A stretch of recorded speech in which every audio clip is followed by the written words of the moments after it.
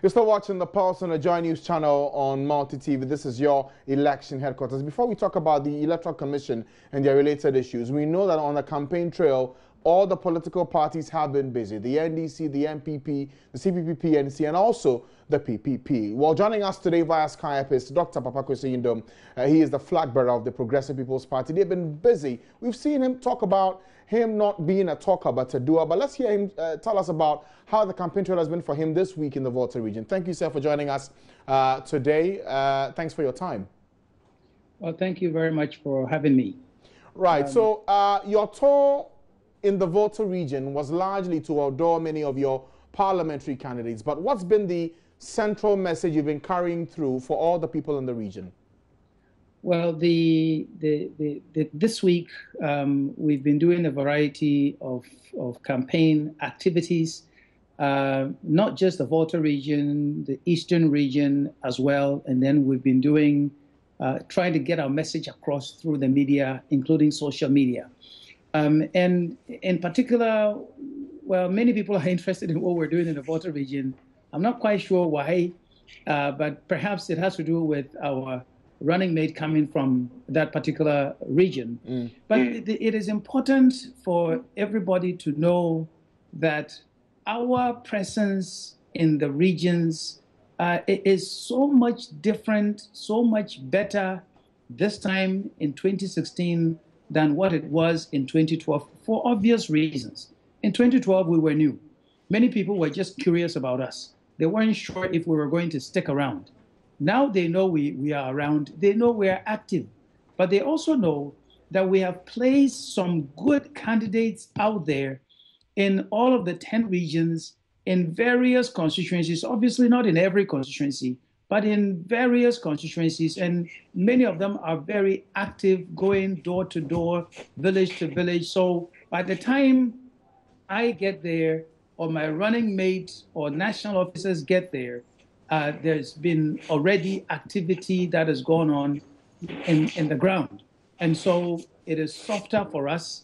There's a better reaction, much positive reaction, particularly from the young men and women. So now when we go, we don't have to explain the Progressive People's Party. As soon as they see us, they say, Papa Prekun, Party Papa,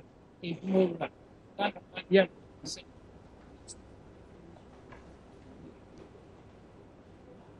Okay, now, much as you say that the ground has softened in terms of how you go about the campaign this time around compared to 2012, you know in politics also, people may give you their listening ear, but that does not automatically translate into votes. So what is the plan here in not just getting their attention, but convincing them to translate that attention into votes?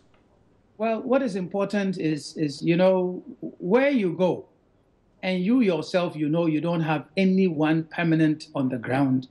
You know that you are waving to people, they're waving back to you, and so on and so forth. So the difference this time around for us is that in many of the places that we go to, we can tell where we have support that will last by the fact that we have people who have joined us and are not just holding our cards, but are actively working. And now we have a program of people doing weekly activity reports. And then we send volunteers out there to go and check. So we're not taking anybody's word for it. We're not just taking the people waving at us for granted. We are sending people out there to let us know where we really have real support we can count on, and where, well, maybe some people are just joking with us. So we now have a better ability to tell which areas are good and which areas are not good. And at the end of September, we are going to sit down and do a complete assessment of where we should really more productively, profitably spend our time for the rest of the campaign, the 2 months that would be left after that. So we are running, if you will, a business-like campaign at this time. And you know, we didn't start our campaign with a presidential campaign. We started with a national parliamentary campaign because our agenda for 2016 requires that we put people in parliament so that they can push for amendments to the constitution. So we're serious about this. We don't know, and we don't want to say which constituencies these are, but we've got about 50 constituencies that we are very serious about, that we are concentrating a lot of time and attention on, with the hope that we can win some of those constituencies and have vociferous, well-speaking people in parliament to push that agenda, that constitution change agenda for the PPP and for the nation. Okay. Now, 50, I can imagine, is the number for the entire country of seats you're targeting. But for the Volta region specific, where you've been to within this week, how many seats is the PPP targeting? Well, you know, for tactical reasons, it is not wise for us to talk about these matters. But the fact of the matter is that, and quite realistically, yes, we are playing and doing things in all of the constituencies. However, if I were just to, you know, tell you a number without being specific about which ones, we feel that we have a good chance in 6 constituencies in the Volta region. But we are working in all of them. We are hoping that if nothing at all, we should be able to win 2 out of the 6 constituencies that we are seriously working at in the Volta region. But, you know, the Volta region, many people had given up on the Volta region. Some people, when they hear that we're going there, they say, you're going to waste your time. But I can tell you that the people in the Volta region, they want change. But what they have experienced in the past is that many people have just said, you know, this one is for NDC, so why bother? Well, we are bothering. We are going there, and we will keep going there. And we believe that they will reward us with some serious votes and at least 2 parliamentary seats from that region. Okay, I'm just curious. You've mentioned the bigger target of 56 in Volta region. 2 is what you're banking your hopes on getting for this year's election. How about your home region, the central region? How many seats are you targeting? I'd rather not go into the numbers game because it happened to us the last time. The last time when we started talking about specific constituencies, some political parties was just zoned in on those constituencies and did all sorts of things to collapse our campaigns. I mean, everybody knows that KEEA is my home constituency. So definitely I am working. I'm going to spend more time there. That one is no secret to anybody. And we know that the other 2 parties, especially NDC and MPP, also knowing that that is my home constituency, they've been coming there repeatedly. President Mahama has been to my constituency, I would say in the past 6 months, at least 3 times. Former President Kufuor has been there, Bawumia, all sorts of people have been there. So I know that game. But I'd rather not get into a numbers game. All I am saying is that we overall, we know how many constituencies there are. We have graded all of them. So we have our top 50, we have our next 100, and so on and so forth.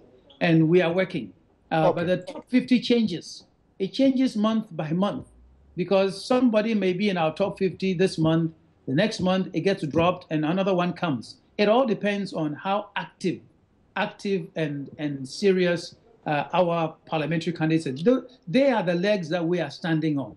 Because I can only go to a constituency and maybe spend an hour, 2 hours, and that's all. And if I can go back there another time, 3 times, that's plenty of times. So we need people right there in the constituencies working. And I'm glad to say that this time around, we have got people working for the party. And you know, this thing that people used to put us down on, the issue of wasted votes, this time it's not working. Okay, it's good you've raised that point because there's also something that's come up as you have been on this campaign trail. Some have said that there is a tag you bear, you may say is right or wrong, that some Ghanaians have been describing you as the best president Ghana will never have. So how are you dealing with that tag? How do you seek to turn that in your favor? Well, we're dealing with it head on. We are letting people understand when we say per papa preku, what we're saying is if you know this one is the best, why mess around with it, and why not go for the best right away? And also, many people themselves are coming to say, don't mind those people. They are just doing it deliberately to discourage people from voting for it. And I can give you a specific instance. President Mahama went to Salaga North this past week, and he went there. He didn't have much of any positive thing to tell them, but all that he said is that, yes, you needed water. Kwesi Nduom has brought you water, but don't mind him. You vote for him, you waste your vote. But they yelled back at him that, what have you done for us? What has your MP done for us? What has your district chief executive done for us? So this time, the people are not buying that propaganda. Okay, many people aren't. And unfortunately, it is some of the, let's say, so-called educated elite people, especially from Accra, who are saying those things. But the people back there, they are saying, we know the difference. And we will not allow anyone to pull a fast one on us this time. Okay. The last thing I'll ask you about, Dr. Nduom, is about the latest reports we got from the Electoral Commission on the audited accounts and the documents you have presented to them. They raise concerns that for some number of years now, since 2012, your accounts you've not submitted. Why is that? That cannot be true for the Progressive People's Party. We have been submitting our accounts. If someone from the EC is telling you that, please ask them again. Not the PPP. We've been doing it regularly. When was the last time you sent it? The last time was just this past year. We've done 2015. You've done 2012, 2013, 2014, 2015. You're current. Yeah, another political party, but not PPP. Okay, Dr. Nduom, thank you for your time today. I'm sure that we'll get to talk some time later. Thank you for your time. Thank you. Right. That's the flag bearer of the PPP, Dr.Papa kwesi Nduom, talking about his campaign in the Volta and Eastern region, talking about his targets for the party going into this year's election. Well, talking about elections, well, the Electoral Commission it has been pretty much a chaotic day at their headquarters because prospective voters arrived there in their numbers with the hope of being registered on the last day of the EC's continuous registration program. Across the country, qualified individuals who are yet to be registered onto the electoral roll have up until 5 p.m. today to get their names on. In Accra, Journalist Joseph Akable was at the EC headquarters where 3 district centers are stationed. The Electoral Commission office in Accra, where it's the last day of the limited registration exercise. Now, the Electoral Commission, after having an interaction at the IPAC level, decided to extend the exercise to ensure that those who couldn't register undertake the exercise. Now, here at the office, also a district office as well, possible voters from the Ayawaso West Wagon constituency, they have all massed up here to undertake the registration exercise. So I'm going around to interact with some of them to find out, first and foremost, how the process has been for them, how long they came in, and the excitement too as well, because this offers an opportunity for them to register. How long have you been here and how has it been? Okay, we've been here for about an hour now. I think the queue is moving, so I think very soon we're going to get out of here. Yeah, but are you excited about this? We understand today is the last day, and what it means is that this is your last opportunity to get onto the electoral roll. Of course, everybody will be excited if you have been given the chance to exercise your franchise and the nation's determination of who the leader is. Of course, you should be excited. You should feel very important to have that platform. So it's good that EC is giving everybody the chance. I think it's a step in the right direction. Let me speak to another gentleman here. How long have you been here? I think we were here around 5 a.m., as early as 5 a.m. But looking at the queue here, it's quite hectic. And I don't know whether there is not enough logistics for them to get re-registered, because looking at the number here, it's quite a huge number. I'm from University of Ghana campus coming here to register. And looking at this queue, the same thing went on during the limited registration, and we weren't able to register. And this time too, I don't know whether we will get the opportunity to be registered, because the population here is quite huge, and we are pleading with them, if there is not enough logistics for them to get us registered, they should really do so, because once we are here and we want to also exercise our franchise, and we don't want a situation whereby we cannot be registered. So we will plead to the EC so that they can, if they can provide us some logistics so that we can be registered. This is what I want to suggest to complement what my brother is saying. We know we can do with online registration. It's much more easier and then I think pretty effective. Even for WASI, like my mates were telling me, even WASI and of deck, we do online registration and people still get the registration through. So I think the EC should try to look for more technological ways instead of this tete-a-tete registration. For about 5 hours now. You came here around which time? Like, was it 8:30 there? Or, yeah, early in the morning, like 7, 8 there. So I guess it's your hope that before the day ends, you'll be able to register? Oh, yeah, sure. I'm hoping that I'll be able to register by the end of today. If not, I'm not sure I'll even try, like, doing it again. Campus, like long queues, like there are a lot of people, and then you have to balance with classes as well. You get there. So I wasn't able to do it during that time. And when we vacated, I went home they were done with that place. So I had to come back to school and see if I'll be able to do it here. But it appears you are still facing the queue challenge here. Yeah. But then, as I said, like I'm hoping I'll be able to do it at the end of the day. So those are the views of some Ghanaian citizens who are of the voting age and they want to take part in this year's election. And they've all massed up here as part of the limited registration exercise that the Electoral Commission decided to extend. It was 2 days. It was agreed at IPAC. This is the last day, the opportunity for those who couldn't get onto the register to also get onto the register. And you can see them here, hundreds massing up here at the Commission's office. That also serves as a district office, all with the hope of getting onto the register. Joseph Akable, Joy News. Well, that's a picture here in Accra, the EC headquarters. But in the northern region, we're learning that there are some developments in terms of the forms needed for proxy voting and registration. We can speak to Martina Bugri, our correspondent in the northern region, for an update on this. Martina, what's the challenge with the proxy registration forms? Some people said they visited some of the offices of the EC in the region here to pick forms and then register, but they are told that there are no forms. And we're trying to speak to the Metro East director, but no avail. Okay, and in view of that, what's happening at these centers as we speak? Martina, I'm asking what the reaction has been to the shortage of the forms.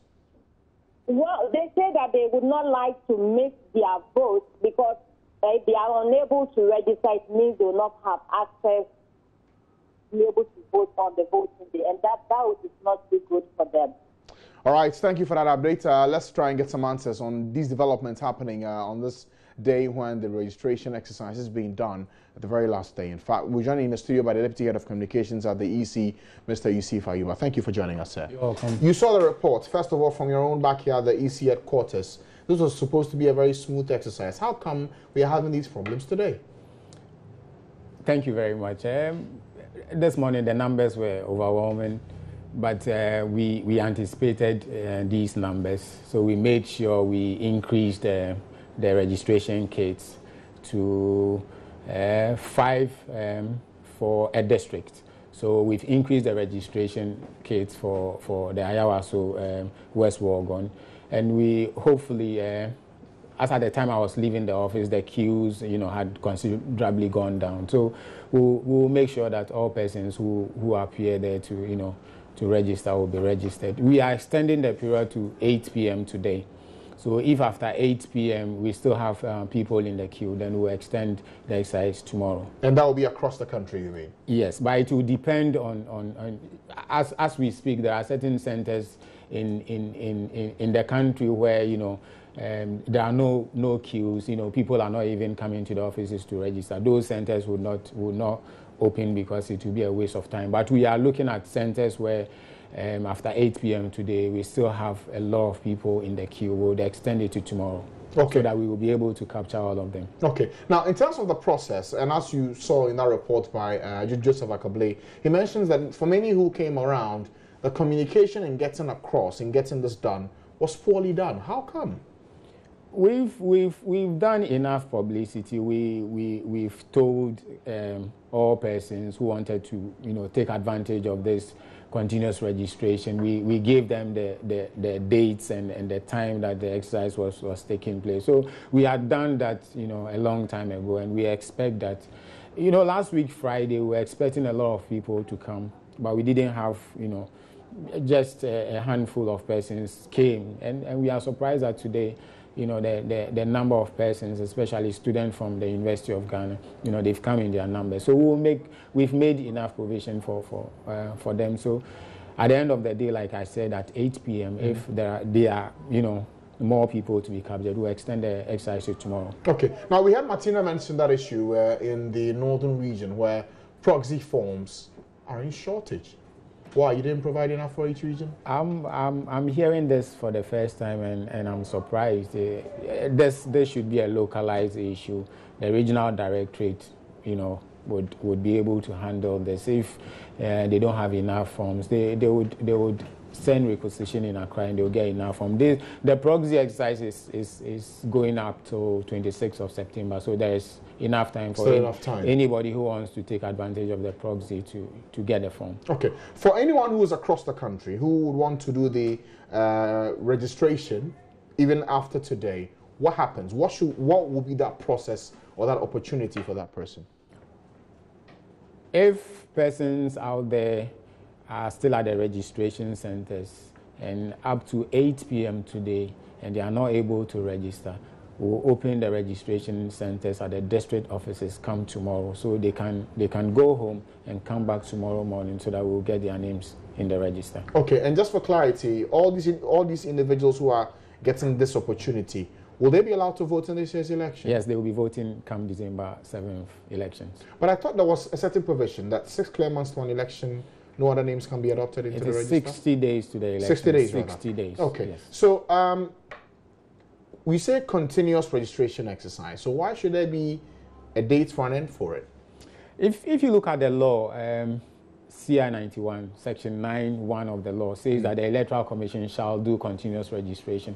And the same law, Section 2, says that the Electoral Commission shall, in consultation with the political parties, agree on the modalities. So this is the modalities that the Electoral Commission and the political parties have agreed on, that every Friday of the week should be set aside for continuous registration. But for the purpose of those who want to take advantage of the elections in December, we gave them the 19th and the 26th, so that any person who did the registration in these 2 days would be allowed to vote come December 2016, 7th. Okay. All right. That's for the issue of the registration exercise. But something also happened today at your office. You launched your communication strategy. What's in the strategy? We have a lot of things in the strategy. If you would recall, we launched a 5-year strategic plan, and we expect, it's a whole plan from now till 2020, and there are activities and programs in the strategic plan. So in order for us to be able to communicate these strategic the content of the strategic plan and the activities that we would embark on, we needed to come up with a strategy so that we'll use it to communicate to our major stakeholders. And for the strategy you speak of, what will be the key important ones that Ghanaians who are watching you now should pay attention to? It's in two parts. We have the internal communication and the external communication. Internally, we must be able to send information to our regional directorate and also to the district directorate, because they need this information to pass on to persons outside Accra. Secondly, we also need to communicate to the outside world, and normally we do that through the media. And also, there are so many activities that the Electoral Commission embarks on that we want to project those activities, because if we do not do it, then it means that people will not know exactly what we are doing. So that is why we came up with this strategy, so as to help us, send such information to the general public. Bamsa Yuba, since 1992, when we started doing elections in this country, the EC has always had a measure of communication. There's always been a communication strategy. What is super new about the strategy? We need to improve upon what we do. We will not say because we've been able to send information out there that means it's enough. If you look at the strategy that we've adopted, if you watch our website currently, we've updated it. We've put a lot of information on the website for persons who want to get information from the Electoral Commission, who are technologically savvy, and people who live outside the country can use our website for information. We are also very active on social media these days. So people who are active on social media and who want information from the Electoral Commission can have access to our Facebook page. And we are using a lot of other channels of communication to disseminate information. Because some will say, EC has always been communicating. You've had a strategy for years. Are you not reinventing the wheel? We are not, because now we have the strategy documented. In the past, you didn't have that? It was fragmented. Now we have it documented. When you say fragmented, it means you had it, but yes, it was in different pieces. Yes, so now we have it in a document that the people of Ghana can hold us responsible for it. And it will also guide us, in trying to deploy these communication strategies to help us, send information to the general public. Okay, so it was fragmented. It's now been put into one document. When it was fragmented, what were the problems with it? And what is it? And what is this new one seeking to fix? I don't want us to always go back to it's good to learn from the past to help us inform us what's happening tomorrow. It's a guide, like I said. We would always want to improve upon what we do, especially in communicating to our stakeholders.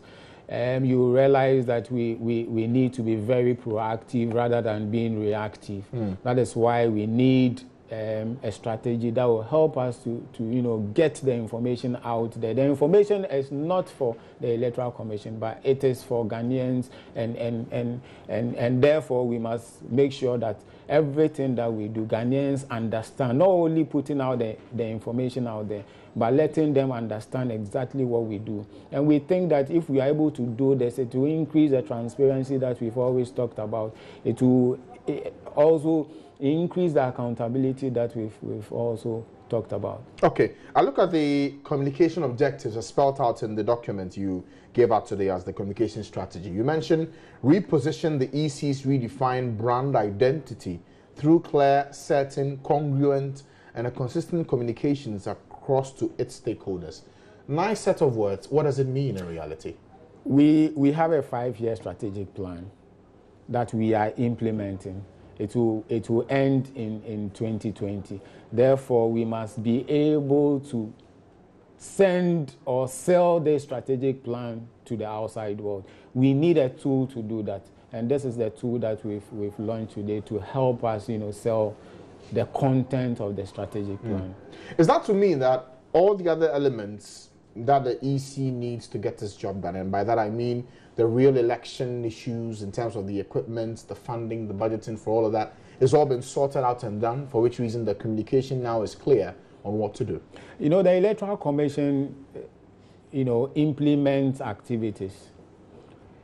So if you realize, we've done registration, we've done exhibition, we are doing continuous registration. After continuous registration, we would exhibit the register for persons whose names we deleted because they used the NHIS to register in 2012. We also exhibit the current continuous registration for them to go and check their names. After that, we open nominations for candidates to file to contest for the elections. Then after that, before that, we have to come out with the final register, which would be used for the nomination. So after the nomination, then we'll be getting ready. When will the final register come out? I'm very sure by the end of September we should get. Before the end of September, we should get the final register, because we would be opening nomination, if I'm sure, between 29th and 30th of September. So it means you're opening nominations end of next month? Yes. So the register will come out before that? I'm pretty sure, because it is the register that the candidates would need for persons in the register to be able to endorse their candidature before they go through before they can file their nomination before the Electoral Commission. Okay. One of the desired outcomes of this communication strategy is to effective broad-based voter education to drive active voter participation. And this is the part that interests me a lot. Reduce false ballots by 50%. How do you intend doing this? So as I speak with you today, on Monday, we're going to the regions to, train our regional officers and the district officers with both the NCC regional officers and the district officers on this campaign, so that they could go to the grassroots to also propagate exactly what we want to do, especially with the spoiled ballots. We think that it shouldn't be the case. If we are able to educate the voters on how to validate their votes, then it will reduce the number of spoiled ballots. Will the voter education be done only during this period before the elections? Because some say that for a problem that has been with us for a very long time, 2, 3, 4 months of education will not fix the problem even by half. So is this something that will be done continuously even after the elections, or it will still be a few months to elections, then you go do it? The Electoral Commission alone cannot, do all the education. We also expect the political parties who actually need the votes, as part of their campaign, to educate, people as to how to validate and make sure that their votes are secured. But it doesn't mean that we will renege on our core mandate of also voter education. We would still continue educating, voters, and we will also want NCC, our partner, to also, be up and doing, in order that we all come together to achieve a same goal. They've not been up and doing, have they? They have, but you cannot blame them for not doing much, because sometimes they complain of budgetary constraints. But even with this situation, they still try as much as possible to help us when it comes to voter education. Your goal also, and it's actually one of the things that was mentioned prominently today, to be a commission that is associated with trust, independence, and world-class service. Are these three things that you're falling short of as we speak? We are not, but if you look at the recent CDD Afro Barometer report, you realize that there are a considerable number of Ghanaians who still, do not trust our processes. And the Electoral Commission has realized that it is because some of them do not understand exactly what we do. So if we put up a plan that would educate them on all our activities, procedures, we think that it would disabuse their minds for them to know that we're working purposely because of Ghanaians. Okay. My last question has nothing to do with this communication strategy, but it's still important in relation to the elections. For the process in selecting the company that will do the e-voting, when will that end? Sorry, not the e-voting, the e-transmission of the results.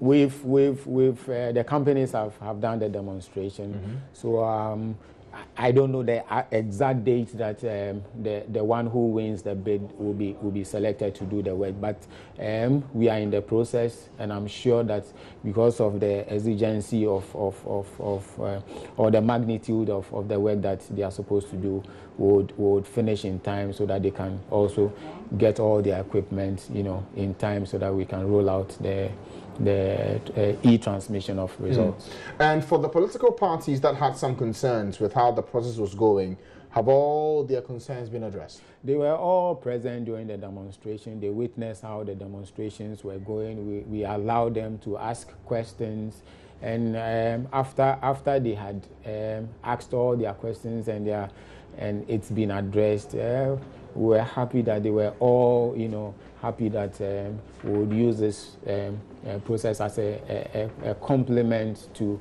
the manual collation that we've always used.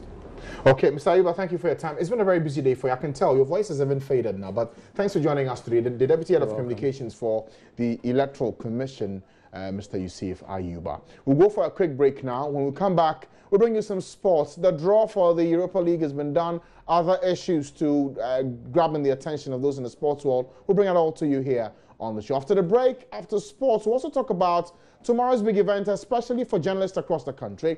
We'll look at how things have gone in the past 1 year in the media fraternity and what to expect tomorrow at the GJA Awards. Stay with us.